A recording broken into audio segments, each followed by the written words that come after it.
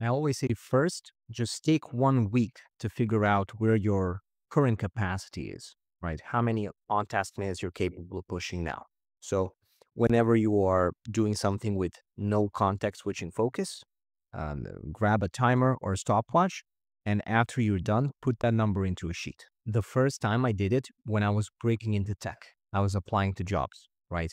Now, because I had my normal job and I would be tired every day, at the end of the week, I think to myself, wow, I must have, you know, put multiple hours into applying. I worked really hard on applying and getting that job, right? But when I actually measured it, it was only 97 minutes for the entire week.